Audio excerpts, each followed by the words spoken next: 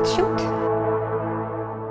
I think wedding is the most special day of a person's life. It's the big fat family that comes together for the big fat Indian wedding. I love the fashion, I love the shopping, I love the jewelry shopping. I like when couples get to have fun at their own wedding. I like all the gossiping and all the backbiting. What I don't like about Indian weddings is the gossip that comes along.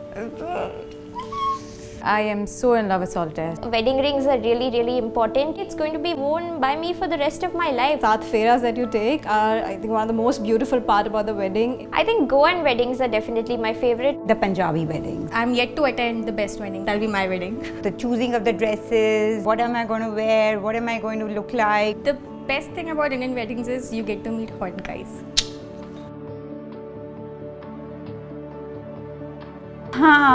That's a very interesting question. Okay. My makeup is too expensive to actually ruin it. I think I won't cry on my wedding day. I think I would like to keep my wedding as a close affair with only close friends and family. I wouldn't want to wear a white dress because it's a tradition, but to me it seems really dated. So I would wear something that suits me better, like red. Do away with the whole exchanging gifts idea.